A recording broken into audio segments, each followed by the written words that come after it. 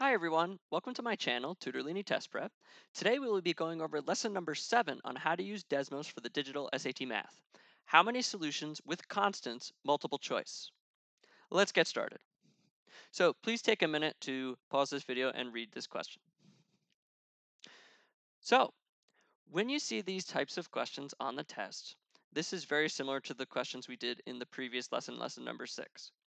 These how many solutions questions, but you'll notice this one has a constant. H is a constant. Okay, so if these questions are multiple choice, only if they're multiple choice, you can still solve these questions very easily by typing them into Desmos and using a very quick guess and check. So I'm going to show you how to do that. So let's do that for this one. Let's switch over to Desmos. So we're going to do 4x minus 9y equals 9y.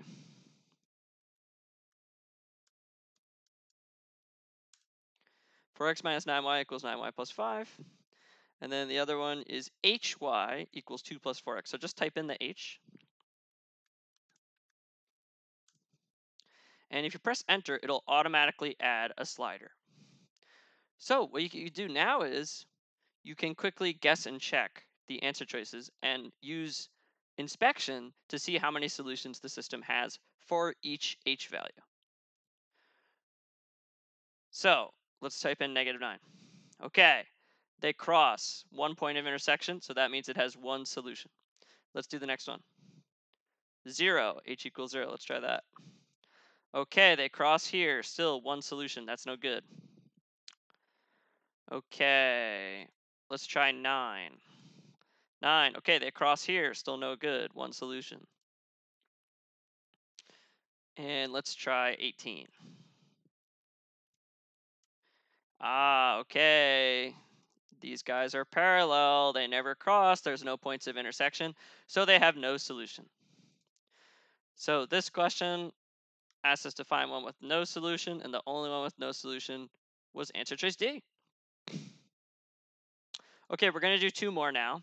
And this was actually the only question like this I could find on the first 4 practice tests that have been released so far. So what I did was I took some free response questions and I converted them to multiple choice. So you could still practice this strategy because this question type is probably going to show up again, even though it only had one question. So pause this video, see if you can solve it now that you know what to do. All right, so what we're going to do is we're going to type these in.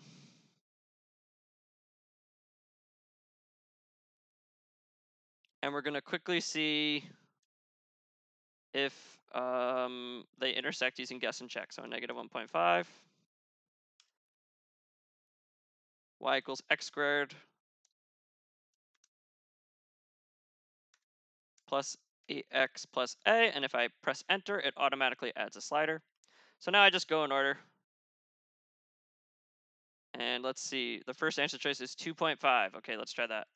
2.5. Okay, that looks like it crosses twice. So that would have 2 solutions. And this one says 1 real solution. 1 real solution. So this guy's out. Let's try 7. So just change A to 7. Okay, it also crosses twice, intersects twice. So that also has 2 solutions. So this one's out. Let's try 14.5.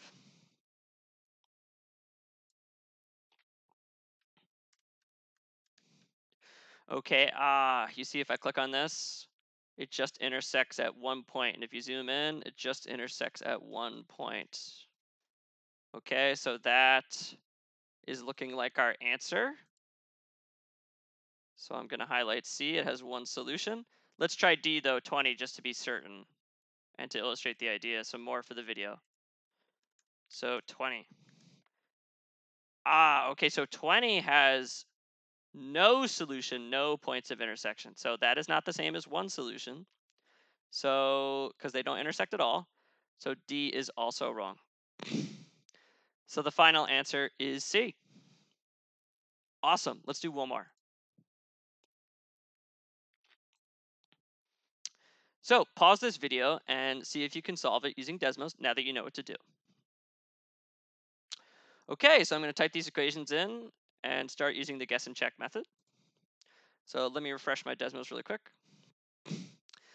And it's 48x minus 72y equals 30y plus 24. So let's do that. And then we can type in the second one. ry equals 1/6, 1 divided by 6, and then I press the right arrow key, minus 16x. Minus 16x. Okay, I press enter and it automatically adds a slider. Now I'm going to start guessing and checking. So let's do negative 40 for r. And that crosses over here. So that has one solution. So that is out because the question says it has no solution. So let's keep going. Let's try B, negative 34.